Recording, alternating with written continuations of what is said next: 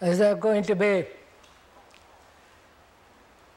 several talks and discussions, I think we must begin with, if it is possible, that we should think over together. Think together, which doesn't mean you accept or reject or be of a similar mind, but rather in talking over thoughtfully the various problems and questions and the travails of life, and reasoning together and communicating that reasoning over together, then we will find as we go along that reason doesn't solve any problems, as it has become so very obvious both politically, economically and socially. Reason has not solved our human problems, nor logic. But we are going to find out together, in thinking over together, and so communicating with each other, that there is a quite a different approach to all these problems of our life. And we are going to discover it together. Please, let's be very clear about this from the beginning. I am not your guru. I hope that's clearly understood from the beginning, that you are not my followers. Because those who follow somebody destroy truth. We are not proselytizing or convincing you of anything. We are going to reason together, talk over together, investigate together, explore together. And therefore, there is no authority. There is no spiritual leader. But together, through very careful thinking over together, exploring together, investigating together, we shall come upon something that's beyond reason. Because reason, as we said, has not solved any of our political, economic, social problems.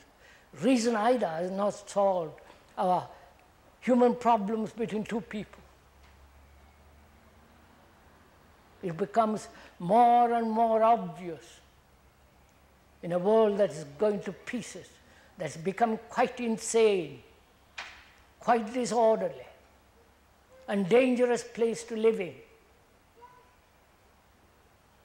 So all reason, though up to a point we must reason together,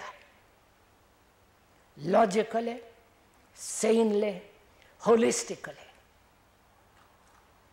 then perhaps we should be able to find out for ourselves a different state of mind, a different quality of a mind that is not bound by any dogma, by any belief, by any experience. Therefore, a mind that is free to observe, and through that observation and perception, see what is exactly is, and therefore there is energy to transform what is. So we are, from the beginning, please, let us work together. You are not listening to me. You are listening to the speaker as though you are listening to yourself.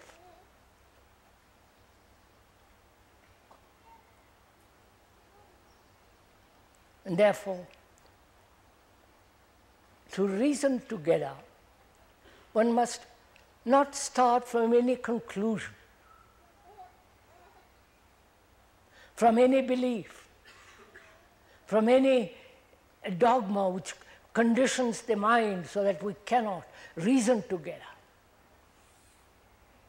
Because I am not a Hindu.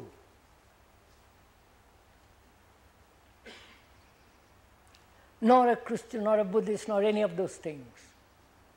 The speaker is not starting from any conclusion, from any belief, from any experience. Therefore, from a mind that is free to observe, to learn, to move, to act. And I think such a mind is a compassionate mind.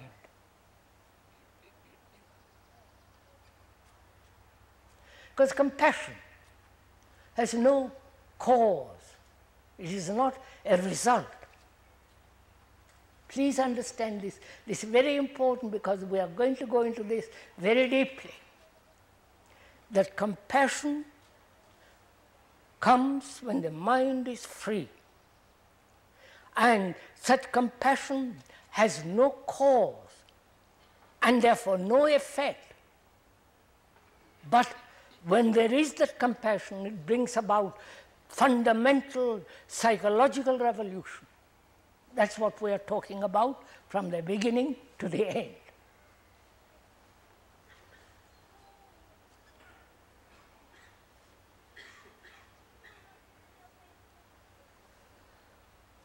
So we will begin by asking ourselves, what is it that we are seeking? What is it that we are wanting, each one of us? Look, please, this is a serious question. Don't brush it aside as though, well, this is easily answered. It is not. What is it that we want? Physical comfort? Physical security? Or deep down there is a demand or a desire to be totally secure in all our activities, in all our relationships, to be stable, certain, secure, permanent. Is that what we are seeking?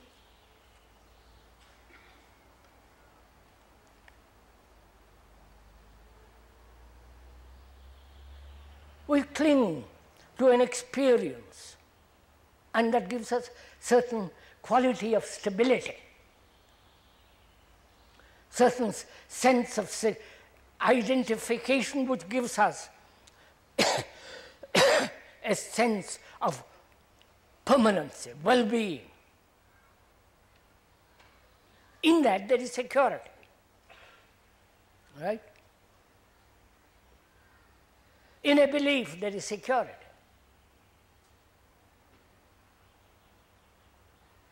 In identification with a particular dogma, conclusion, nation, or an idea gives us security. And that's why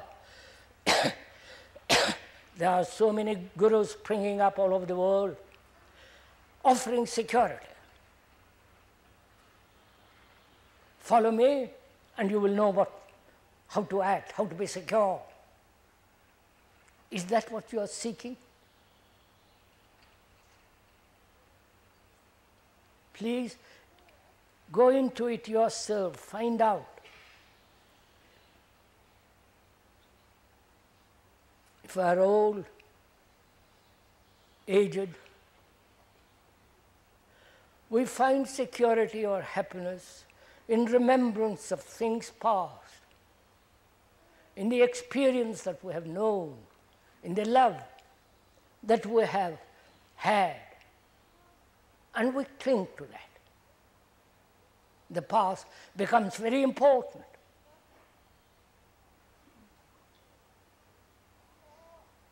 And if we are young and light and cheerful, we are satisfied for the moment, not thinking about the future or the past.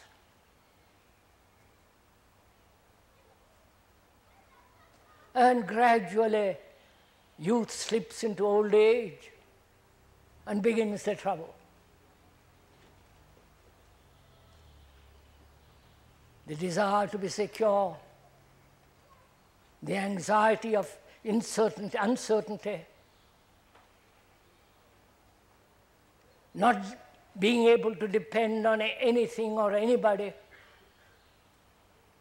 and yet desiring deeply security, to have something to cling to. Don't you? You are really deeply honest.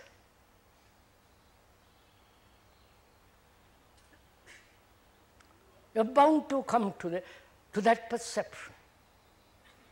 Please may I again remind you all, if I may, this is not an entertainment. This is not something that you come for Sunday morning to listen to somebody Oriental and say, good Lord, what is he talking about? Is he a mystic? Is he this or that? You know, all that blah. And also, if I may point out very carefully that this is a serious gathering. For me at least, what we are talking about is very, very serious. When I spent over 50 years at this.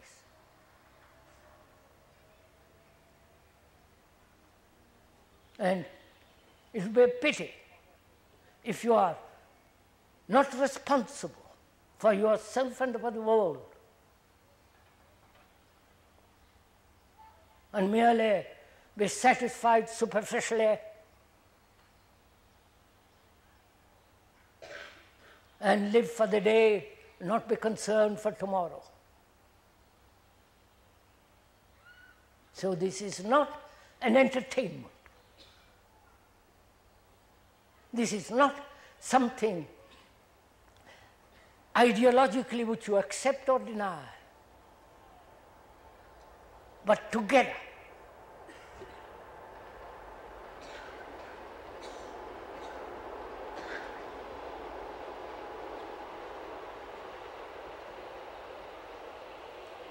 But together, in the very process of thinking, one becomes serious. In the very process of observation, reasoning, finding to think logically, objectively, you become inevitably very, very serious. And that is the purpose, if I may use that word, of these meetings. Not exchanging one set of ideas for another, or rejecting one guru and accepting another, or trying to find a new experience. And if you are not able to find that experience, be disappointed. We are together, seriously, going to the problems of our daily life with all its misery, confusion, uncertainty. So please be responsible, not be casual.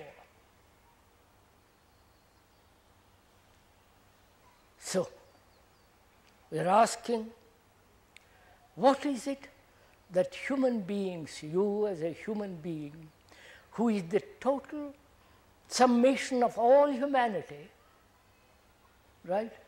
You understand? You are the summation of all humanity, whether they live in India, Russia, China, or in America or here. You are the representative of every human being. And when you realize that, it becomes tremendously important and responsible. But most of us don't want to recognize that, because we don't want to be responsible. So if I may say again that we are together as human beings trying to find out deeply what it is that we are seeking. What is it you want?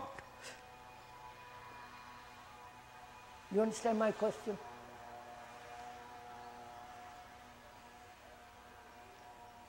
The world about us is very uncertain.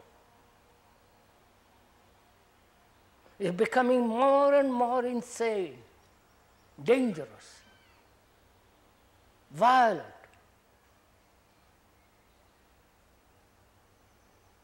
You know what's happening? People are being killed casually for the fun of it. You've read all about it, you know all about it. Politics have not solved our problems, has not put an end to this human violence, nor any religion either. On the contrary, religions have been tremendously responsible for killing millions of people. You know all this. I don't have to go into the history of mankind. You know it very well if you read it all. So, as one observes, thought, reason, logic, though necessary, has not solved our human problems. And if they have not, then what is the solution for all this? So one must, in asking that question, what is the solution for all this, one inevitably comes, what is it I, as a human being, really recognizing that I am the world, what is it essentially I want? Because I represent the world, you understand? Every human being is responsible. Every human being is the whole of mankind. Because if you go to India, they think like you. They worry, they are miserable, unhappy, sorrowful. Poverty, degradation, which exists all over the world. The same phenomena. So you are like every other human being,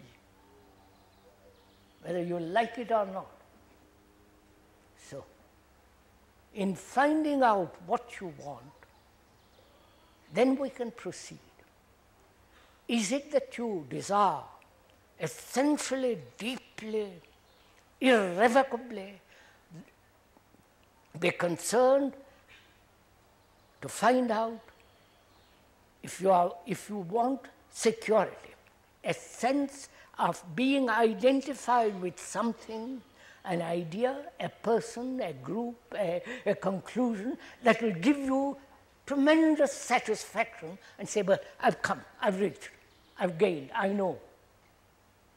You understand my question?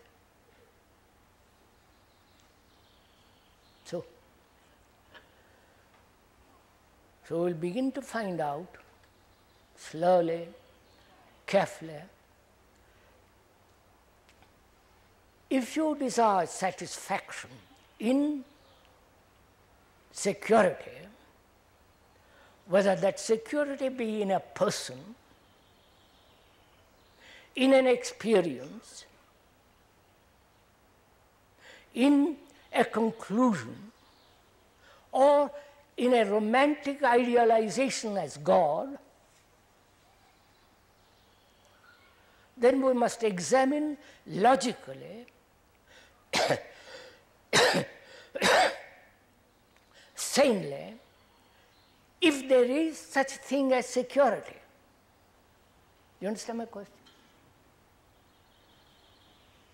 Or can I go on?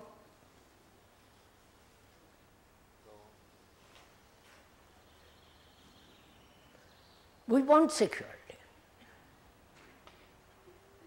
Every child, every boy demands security. And because parents, society doesn't give them security, nor education, they become violent. What is happening in the world? How the youth is going to destroy itself.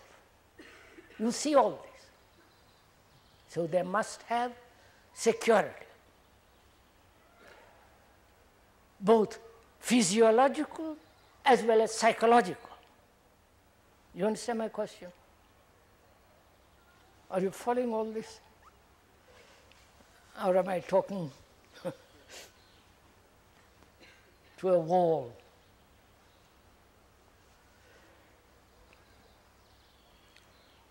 So, are we seeking psychological security which may destroy physiological security? And if you are seeking physiological security, then psychological security becomes unnecessary. So we must find out what it is we are seeking.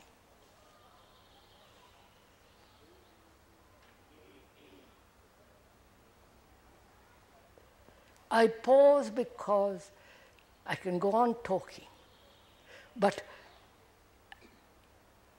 there must be pauses so that you and I can communicate with each other, both verbally and non-verbally. Because if you are thinking along the same lines, communication becomes extraordinarily easy. We understand each other instantly.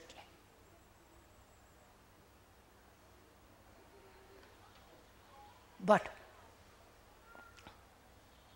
we may not want to examine closely our psychological structure because we are frightened. We don't know where it may lead to.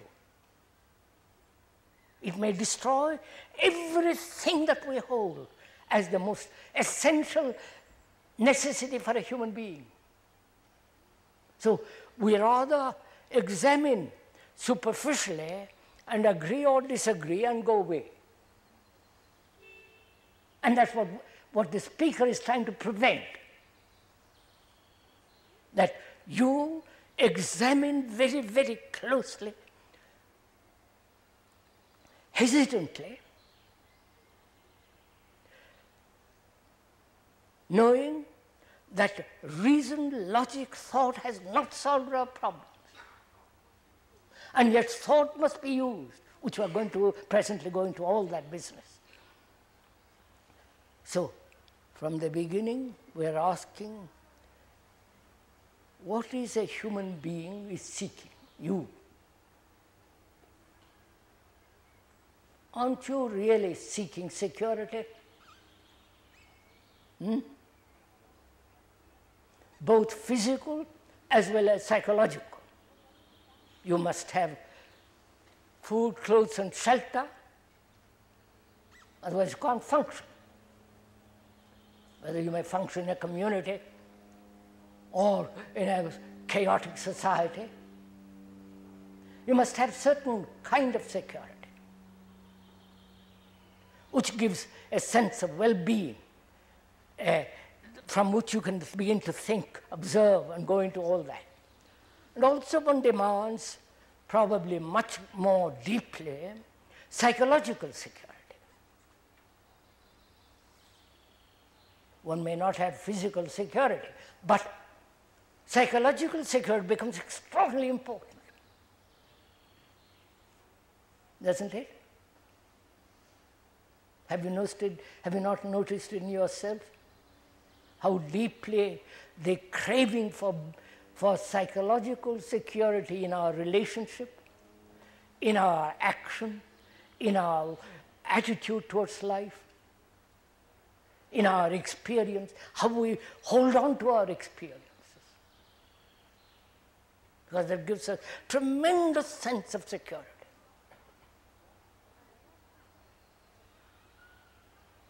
So, we have to examine closely whether there is psychological security at all.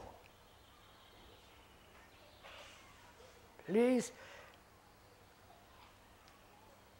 if there is no psychological security, will a human being go insane? You understand? Will he become totally neurotic?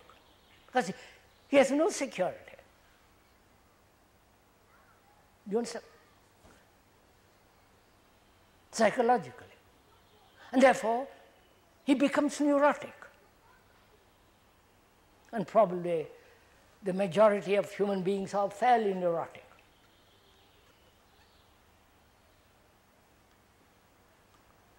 So we have to go and find out for ourselves whether you want psychological security. And what do you mean by the word security? When we say, I am secure with my wife, or with my girlfriend, or with my ideas and conclusions, as the communists, as the Catholics, Protestants, and the Hindus, all the rest, they are secure in their belief. Right? They have no fear because they cling to this.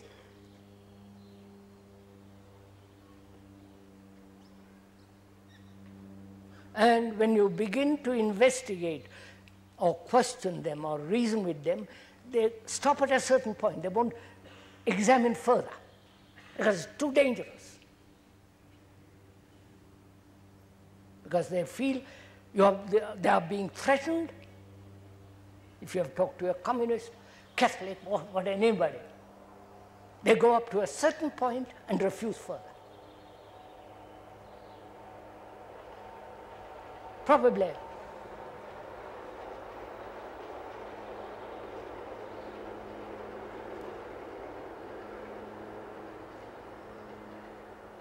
Probably you're doing the same.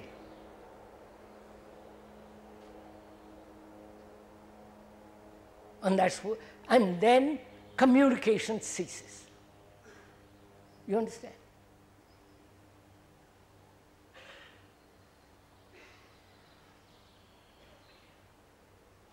And to that which your mind clings to, whether it be a person, an object, or an idea, or a conclusion, or something that you have deeply experienced, have they any significance?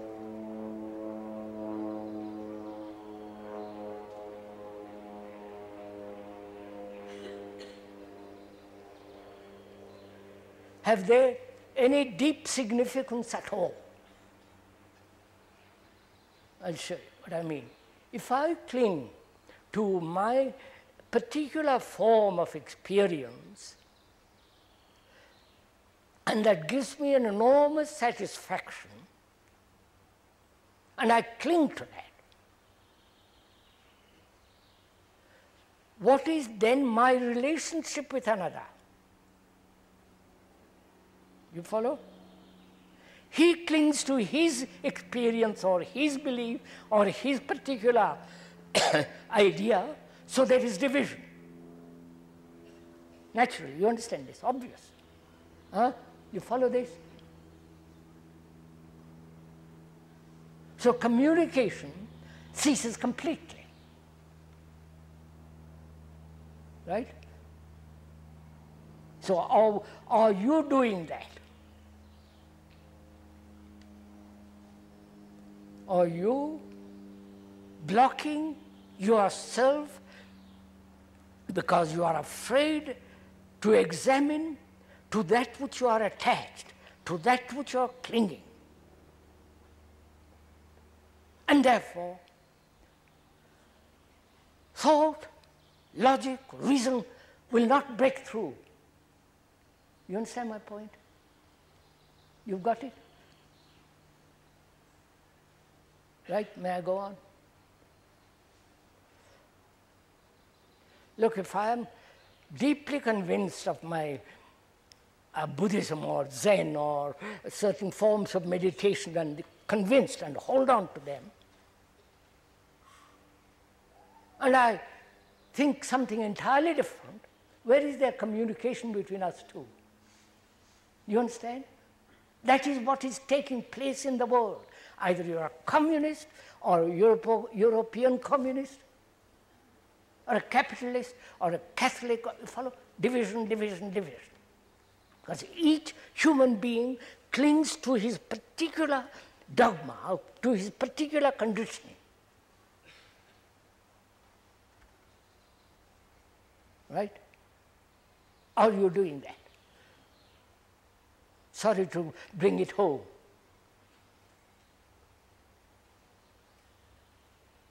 Then, if you are doing that, you may reason, think logically up to a certain point,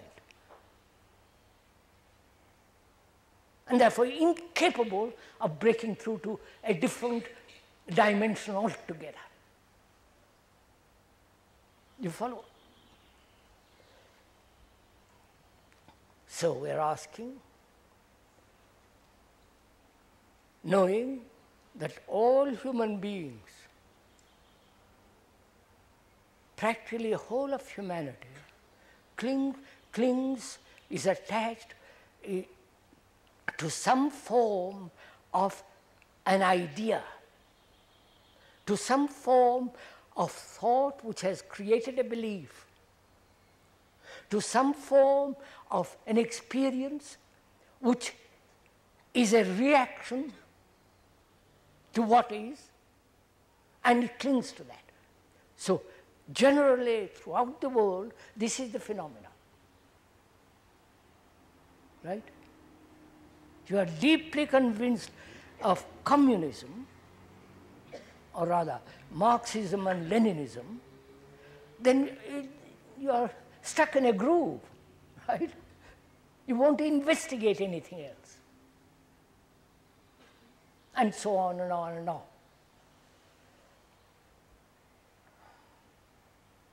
So does that give security? Does thought, please follow this, does thought which has created all these beliefs, dogmas, experiences, divisions, can thought give security? You understand my question?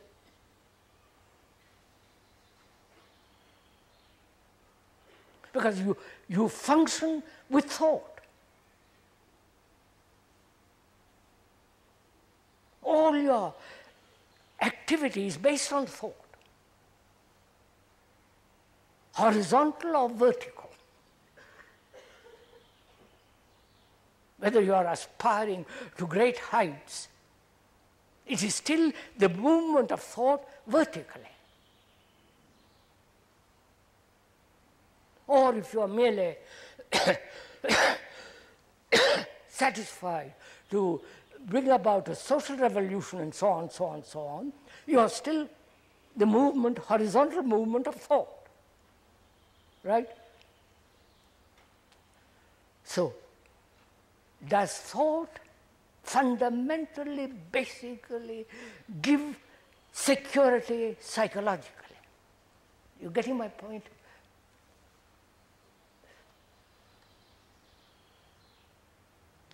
I can go to my guru. I haven't got any, thank God, but I may go to a guru. The action of going to a guru is based on thought, hoping thought hoping that he will give me some kind of security in this uncertain world. He will lead me to some kind of happiness, to some kind of enlightenment. All that is the movement of thought, right? And I'm asking, does thought give security psychologically? Right? And yet, thought has its place.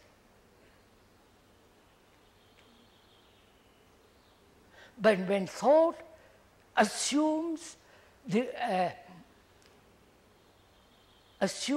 it can bring about a psychological security, then it is living in an illusion. You are getting, isn't it? Because, look,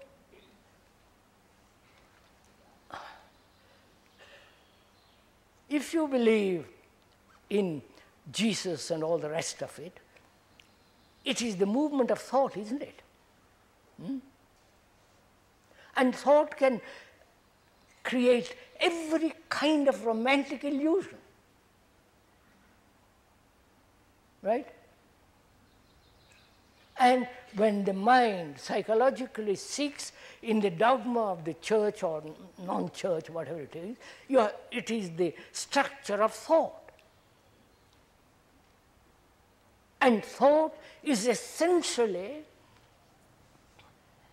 what?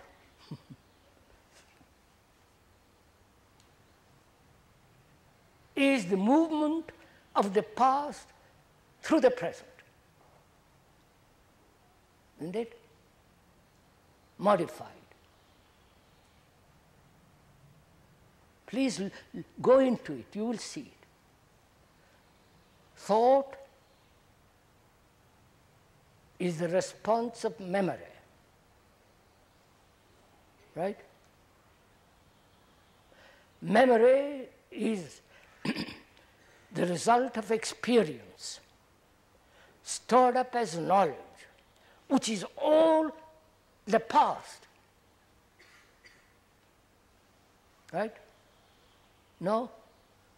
Somebody contradict me, for God's sake.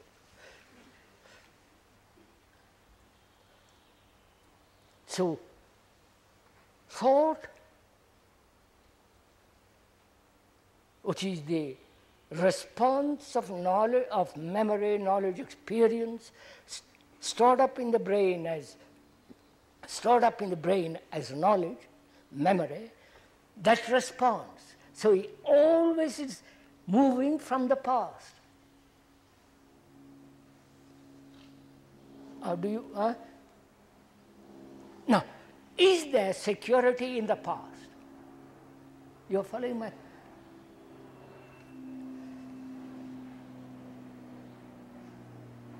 Please use your reason, logic, all your energy to find out. Is there security in the past, which is tradition? Tradition may be 1 day old or 10,000 years old. It is still tradition, which is the past. And any activity of thought, which is the essence of the past, can that give security? You got my point? Bene?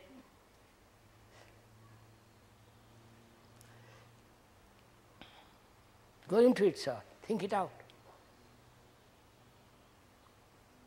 Our religions are based on the past, organized religions, their rituals, dogmas, and all this circus that goes on with it, meaningless, is essentially a tradition which is the past. And the thought is seeking, see what is happening, is seeking its security in the thing it has created itself. Right? I wonder if you see that.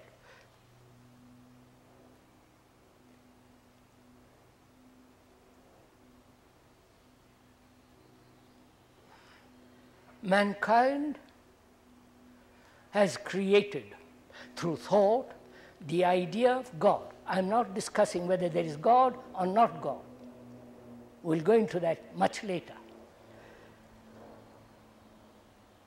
Thought, wanting ultimate security, has created a thing called God. And humanity clings to that idea.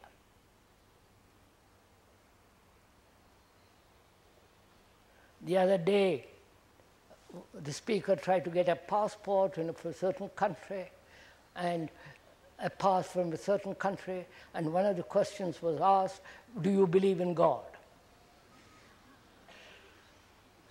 That is respectable, safe, then you belong to the gang.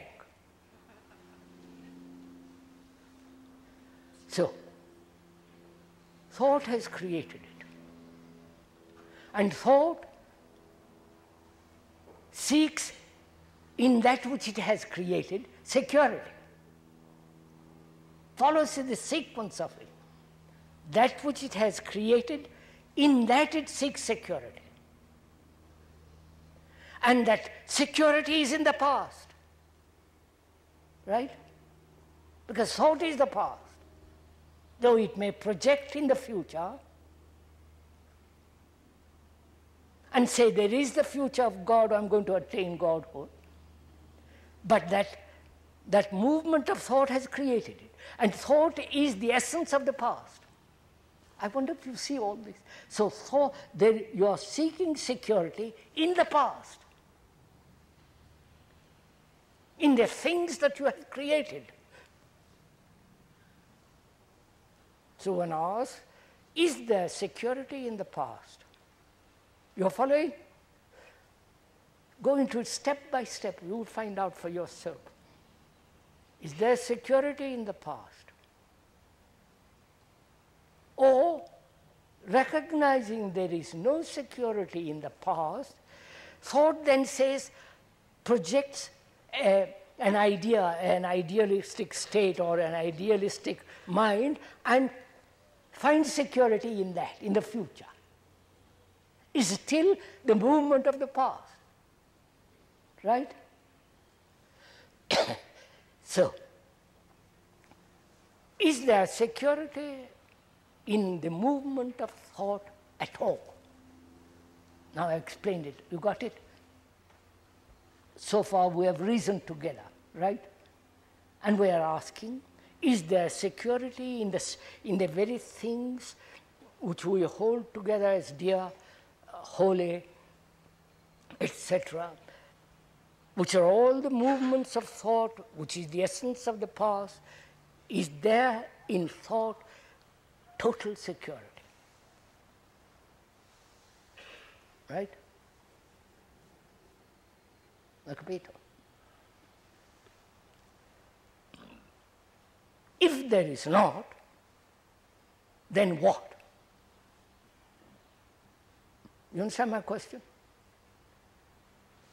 I have throughout my life, suppose a human being, I said throughout his life, he has depended on thought and the things that thought has put together as being holy, unholy, morally moral, and all the rest of it. And to that human being, he holds all that as the most essential. You come along and say, look, all that is the movement of the past, after having reasoned with him logically and so on. And he said, why not? What's wrong with holding with the past? Because thought is the past, he acknowledges it, and I'll hold to it. What's wrong? Go on. That is, I have had an experience in my relationship with you as a human being and another human being. I've had an experience with you. And to that experience I cling, which is memory, right? Which is the past. So what happens to our relationship? I am living in the past, right? And obviously a relationship is only in the present, right? No? If I am living in the past and you are living in the past, where is our relationship? So, some thoughtful people realize this, have gone into this. Then the problem is, if thought and all the things, however noble, ignoble, the churches, the temples, the mosques, all that, whatever it has created is the result of the past. And when the human mind lives in the past and holds to the past, then it is incapable of living or perceiving what is true. Right, isn't it? Right, you admit that even. So if there is no security in thought, and there must be security, otherwise you are lost. Right? If there is no security in thought, then what? Do you face that problem as intensely, as vitally, as urgently now? Or you are just thinking about it? Are we meeting each other somewhere?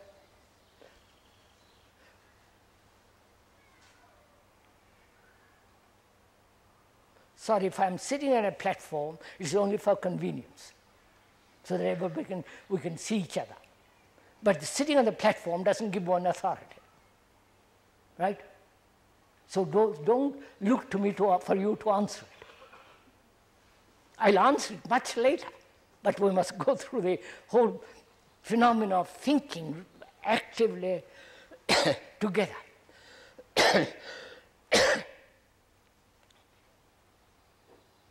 Why do you say in thought there is no security? If you say it. You understand my question? We have come to a certain point in our dialogue. Dialogue being a conversation between two people. We have come to a certain point in our dialogue, which is we recognize, we see, or we think we understand that thought, with all the things it's created, most extraordinary technological things, the missile, you ever heard about the missile? And what the Russians, so on, so on, so on. The most technological, most extraordinary thing. And technologically, human beings are destroying the earth, polluting the lakes, the rivers, right? All that is happening. And thought also has created the so-called religious structure. The popes, the anti-popes, and you know what's going on. And we say, yes, I see that.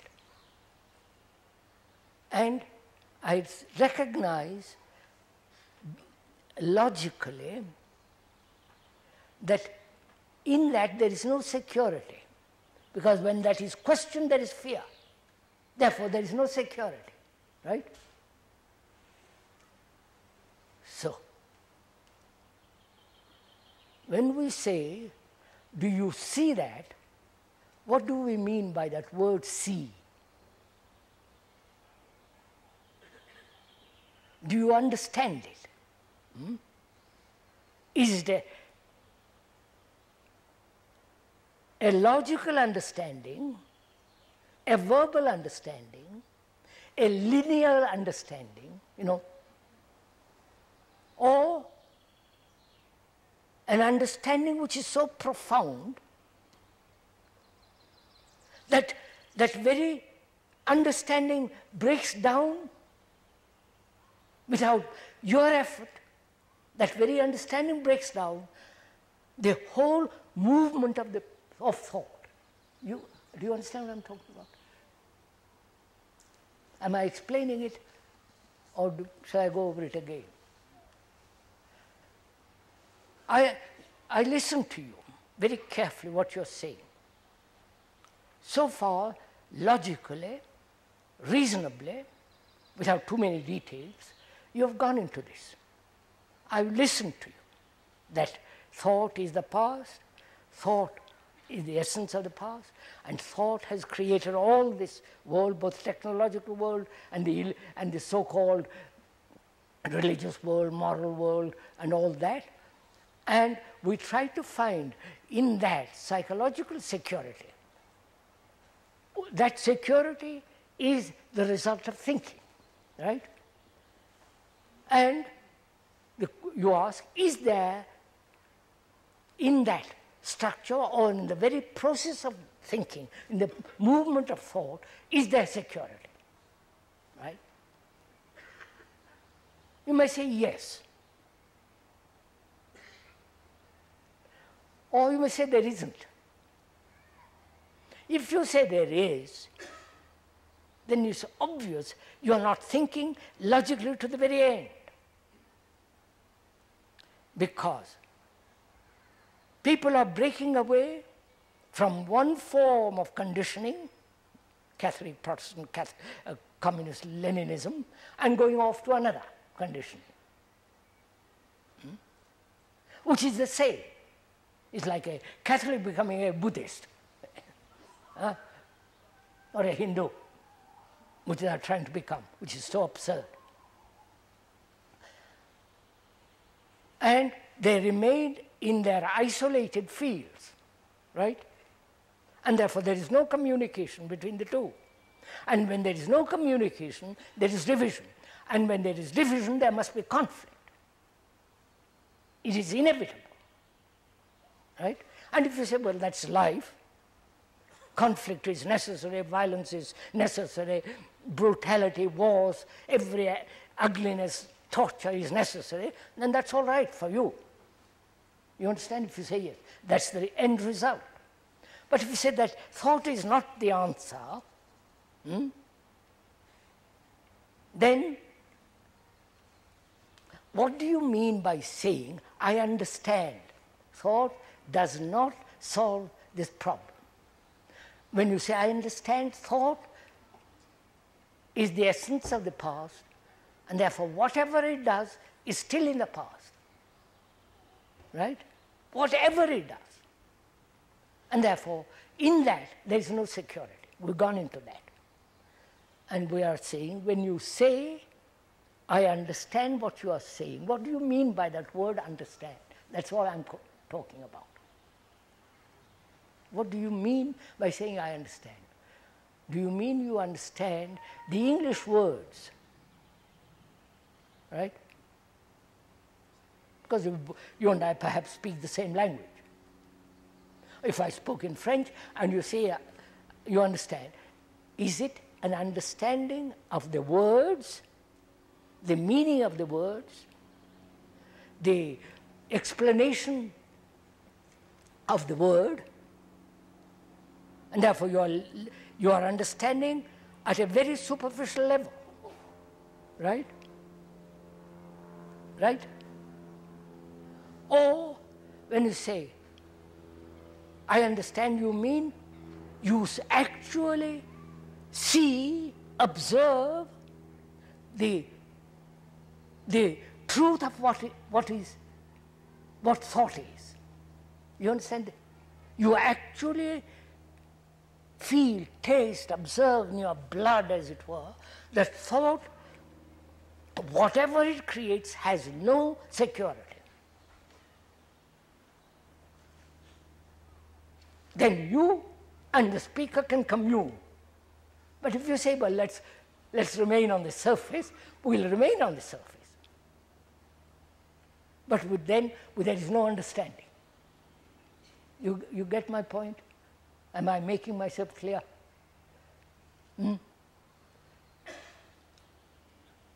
Look, sir, when I say I love you,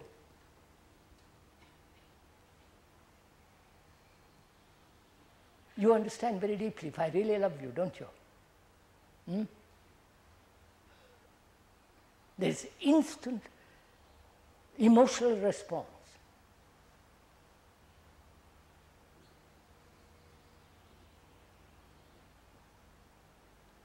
And with a very complex problem like thought, when you say you understand, is there an equal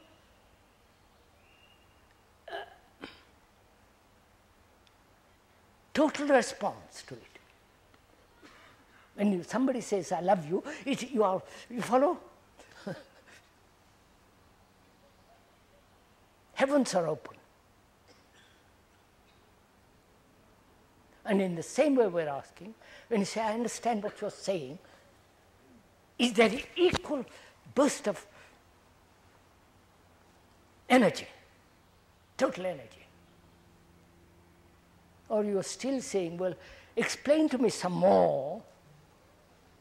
Let us think about it much further. Give me several days. Let me listen to you for the next week, another year. Then I will begin to understand. Is that your position? If it is, then you will never understand, because you are postponing your direct challenge. It's like house on fire. And you say, well, please, don't, I'm going away. You go, your house is burnt. I wonder if you see all this.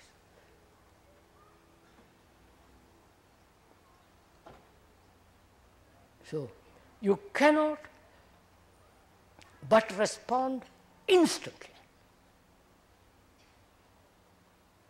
When I say I love you, you respond instantly, don't you?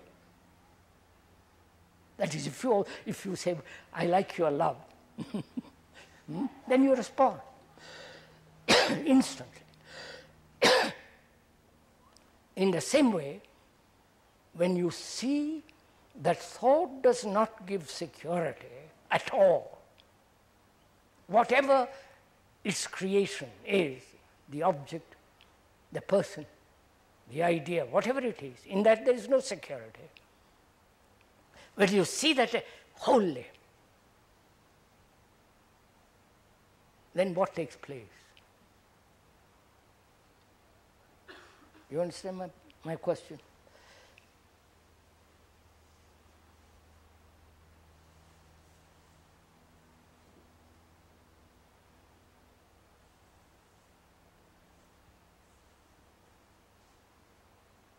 If I see, observe, logically have thought out, and deeply comprehend in my blood, not just intellectually, wholly, that all nationalities are a danger. Which doesn't mean I accept communism or Brezhnev. Is danger because it divides people. I see that completely with all my blood, with all my being. Then there is no problem. I've dropped it. But if I seek security in my nationality and cling to that, however logically you may point out the irrationality of it, I will still hold it. So are we dealing with irrational people, right? Neurotic people, or with reasonable, somewhat sane people? You must be somewhat sane, somewhat, because you are here, right? I don't say you are totally sane, perhaps you will be at the end of the talks. Com'è? È una speranza. Una speranza, one hopes. Sorry. So, when we say we understand, either it's verbal or real. You see the truth of it. And therefore you're free of it. So, the seeing the truth of it is the essence of intelligence. Right? I wonder if you see that. Intelligence is not reason, logic, the very careful dialectical explanation. That's not intelligence. That's merely the exposition of thought in various forms. And thought is never intelligent. If it was, our world would be different. So, the perception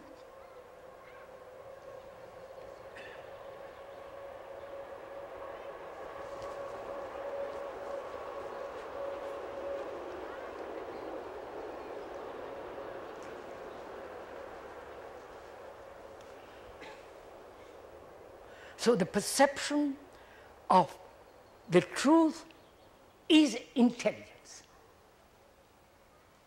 And in that intelligence, there's complete security. Because that intelligence is not yours or mine. That intelligence is not conditioned. Because we're finished with all, because we said thought in its very movement creates conditions. When you understand that movement, that very understanding is intelligence. And in that intelligence, there is security. From that, there is action. Do you get some more? Are you like that? Have you got that intelligence? Not got it. Is there that intelligence taking birth in you like a child?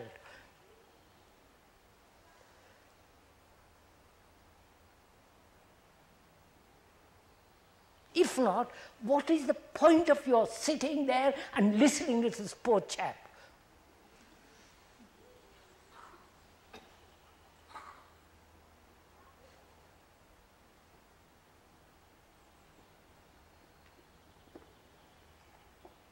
So, we will talk about this question in different ways, in different fields, like fear, pleasure, sorrow, death, and all, meditation, all that.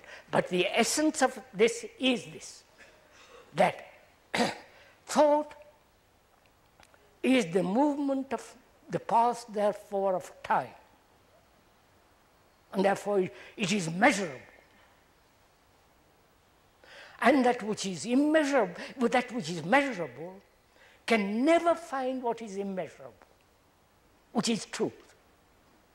And that can only take place when,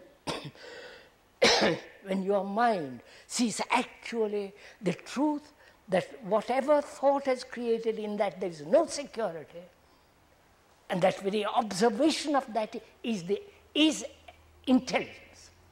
And when there is that intelligence, then it's all finished. Then you are out of this world. Though you are living in it, trying to do something in it, you are completely an outsider.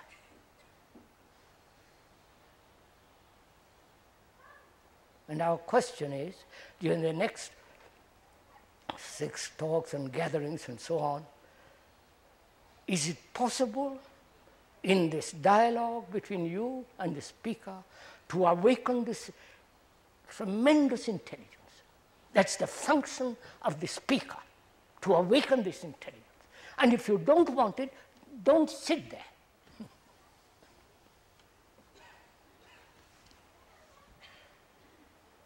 Want it in the sense as you want food. When you want sex, it is a tremendous thing. In the same way, you have to find out with all your energy, with all your total being, to see if there is this intelligence in each one of us, right?